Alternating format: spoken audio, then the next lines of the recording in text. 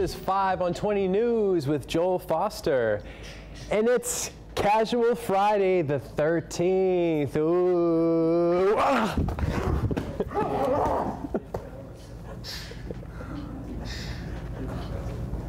Casual Friday? Is it Casual Friday? Okay, wait a second. That's good, because I'll tell you, it's hard to breathe under that thing. Here we go. Tucson, happy Friday the 13th. Casual Friday the 13th. So, let's talk local headlines. Tucson has the unique distinction of being named the least appealing area for a new Amazon global headquarters. Yay! 3 weeks ago, Amazon announced that they were scouting locations for the headquarters, but said that they hadn't decided yet. Tucson tried to woo Amazon by sending a saguaro cactus to the company's headquarters in Seattle. Amazon said that they couldn't accept the cactus and ended up donating it to the Desert Museum. Maybe because they had to pay shipping costs. Tucson fell dead last on the list, dead last. Birmingham, Alabama came out on top as the most attractive place for Amazon to relocate. Birmingham did the sensible thing and sent a nice little promotional video to Amazon showing the city decorated in the company's iconic boxes. Washington, D.C., Danbury, Connecticut, Frisco, Texas, and Charlotte rounded out the top 5. But look on the bright side, Tucson. When the Amazon drone wars begin, we'll be in an old pueblo far, far away. So also going on here, a bill co-sponsored by Arizona Congressman Paul Gosar received preliminary approval on a bill that would limit the president's ability to declare national monuments. The bill is in response to the Antiquities Act, the law that allows presidents the power to name monuments. Before the bill was presented, Gosar argued that the original act was intended to affect the smallest amount of land possible, but has been overused by past presidents. He then pointed out that President Obama used the Antiquities Act to protect over 500 million acres of land. Gosar's bill would require a public input to the process and settling a 1-year limit on any emergency designation that is needed to head off imminent and irreparable harm. Why is Gosar so concerned about the national monuments? He says he simply wants to seek more public input into the process, so it could be that. Or it could be that Gosar has received over $250,000 from the gas and oil industry, according to Open Secrets, a website that tracks campaign contributions. Sounds like something fun to look at this weekend. The bill would also allow the president to reduce the size of previously designated monuments, which was recommended by Interior Secretary Ryan Zink.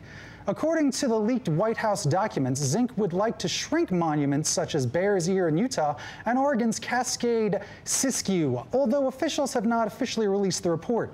I imagine he's got some sort of shrink-ray plan for the funding. Democrats have unsuccessfully pushed for a resolution to make the Interior Department provide copies of every document related to the review, but it fell short by 6 votes. But Representative Raul Grijalva said that Democrats will not let our national monuments and sacred sites be turned over to oil and gas industry without a fight. The oil and gas industry responded by saying, "You're on," and slipping a crisp hundo into Gosar's slimy pocket. Yep, I'm not surprised there. That's how it all works, right? Scratch my back. Hang on, who's going to scratch yours? A federal appeals court said that a penal sheriff's deputy must stand for trial for the shooting of an unnamed man in Eloy.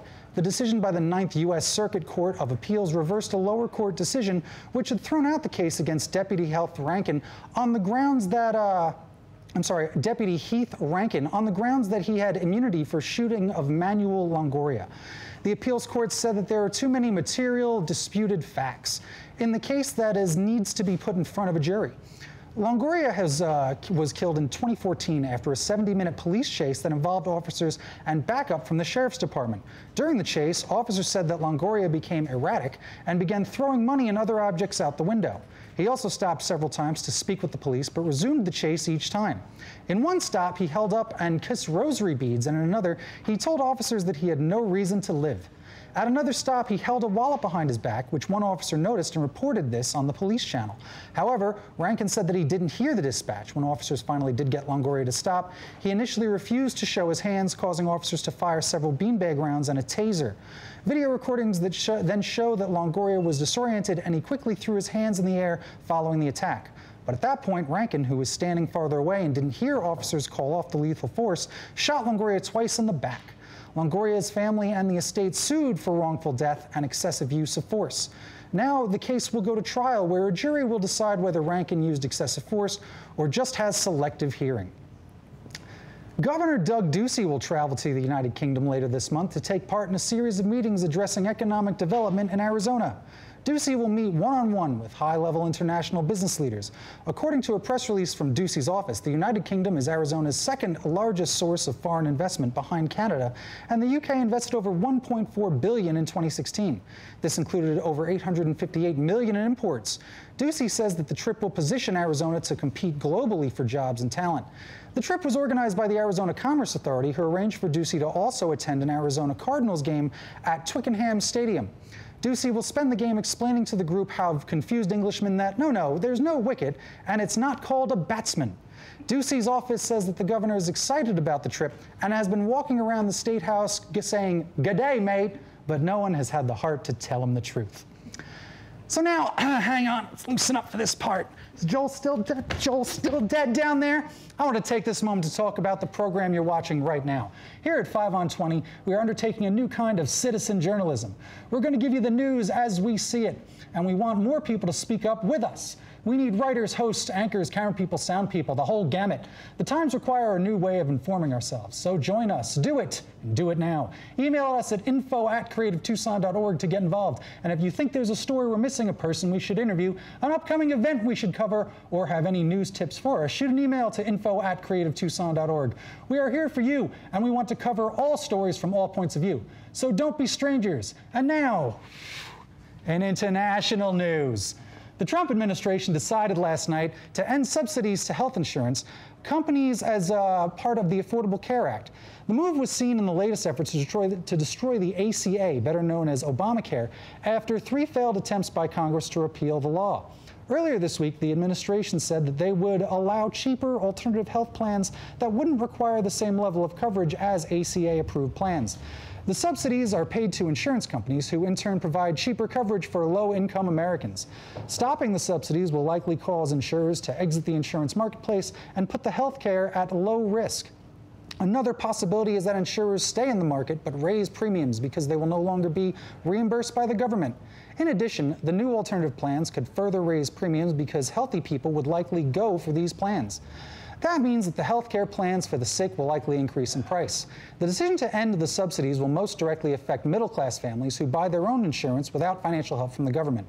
Consumers who earn more than 400% of the federal poverty, consumers who earn more than 400% of the federal poverty level, which is about $48,000 per year for an individual and $98,000 for a family of 4, will likely see their costs rise. People with lower income will not be affected because the government provides direct subsidies to ensure that out-of-pocket costs remain stable. But when premiums rise, those tax credits rise along with them.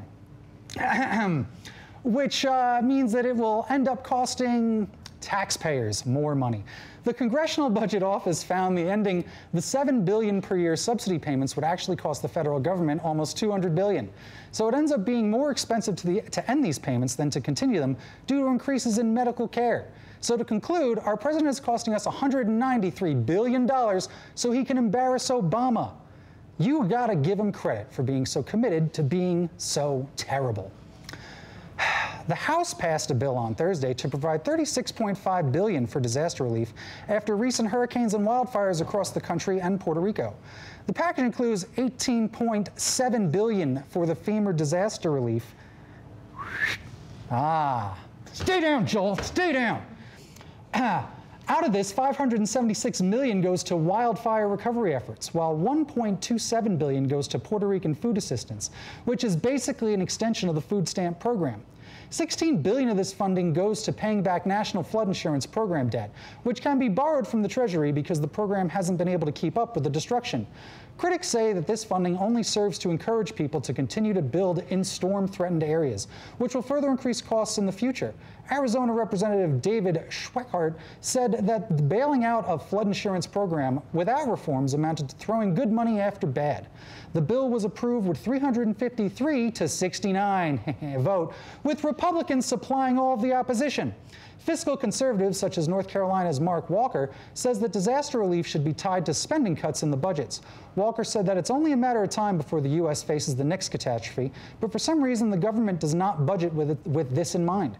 In response, Trump suggested cutting North Carolina's budget and calling it the Mark Walker is a very huge loser act. sure that's true, probably. The ACLU sued the Department of Homeland Security, accusing the agency of violating the Constitution when they forced all the passengers on a domestic flight to be held and searched by the Border Patrol. The suit wants the Border Patrol and the ICE to clarify their position on the unusual search because they described it as routine in press reports at the time of the incident. The suit claimed that Delta flight from San Francisco landed at New York's JFK airport on February 22nd. When the plane landed, passengers had their identity documents seized and searched, a violation of the Fourth Amendment relating to illegal searches and seizures. The lead plaintiff in the case, Kelly Amandi, who was on the flight with her 7-year-old son, said that the search made her feel intimidated and confused as to why they would be asking for our IDs at the end of the flight. Border Patrol said that its agents asked to see ID as part of an ICE request because they had received a deportation order after multiple criminal convictions for domestic assault, driving while impaired, and violating a protective order. But the individual turned out not to be on the flight, according to an ICE statement. The agency said that they apologized and offered 3 future apologies that people can cash in for next month, when this will inevitably happen again. So Russia, hackers. Russian hackers reportedly used Pokemon Go to interfere with U.S. politics. Amazing. CNN reported that a Russian-leaked campaign called Don't Shoot Us used the game to pose as part of a Black Lives Matter movement. The campaign posted on its Tumblr page to urge users to find Pokemon in places where police brutality had occurred and then rename the Pokespots after the victims. The report states that the campaign was likely run by Moscow-linked troll farm Internet Research Agency, IRA, the IRA, who have been found to use Facebook and Twitter to deliver divisive political messages in order to cause disorder among the U.S. public. Niantic, the makers of Pokemon Go, said that the images were misappropriated without their permission and said that the contest wasn't played through the game. The Don't Shoot Us Facebook account was removed from the site, but their YouTube channel and website remain active. In response to the report, Squirtle accused CNN of engaging in a witch hunt that won't end until they catch them all. Squirtle, Squirtle. So this was 5 on 20 News with this guy, Frank Powers. Don't forget to like, share, and subscribe to all our social media accounts for all the latest Creative Tucson news and content. Feel free to bother us at info@creativetucson.org. Thanks for watching, and stay unlucky, Tucson. Happy Friday the 13th. Ooh. I'm gonna put this back. That's the stuff.